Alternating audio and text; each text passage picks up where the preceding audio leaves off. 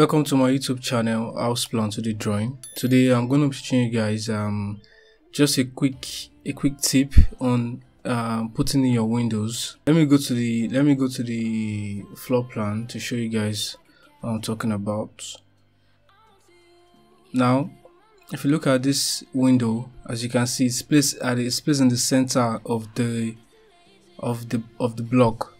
Okay, normally when you draw a, let me just say, a simple block like this in Archicad, and when you go to your window, so go to the settings dialog, and let's say you want to place in this this particular one. Normally, yeah, it's gonna give you something like this.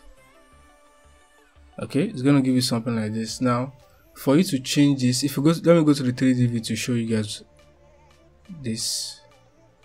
Okay, as you can see, there's actually enough space here, and if you select this and you try to, let me say, try to move it like this, it's not gonna work the way you want it to. And this other side is just like this. It doesn't really make any sense. Okay, I mean, there are some other windows that look like this though, but you know, for a sliding window, I think it's supposed to be inside. And for you to make it to be inside, now what you want to do is go to the ground floor.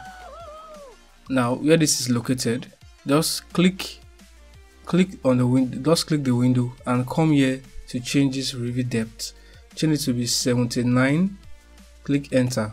So it's gonna be placed in the center, but you can also mess around and check the dimension. This is 84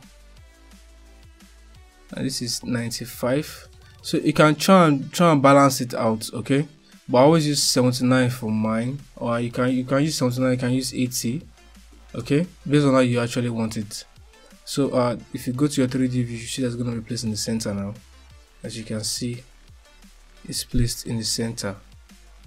As you can see, it's placed in the center like this, because this is how it actually looks like in real life.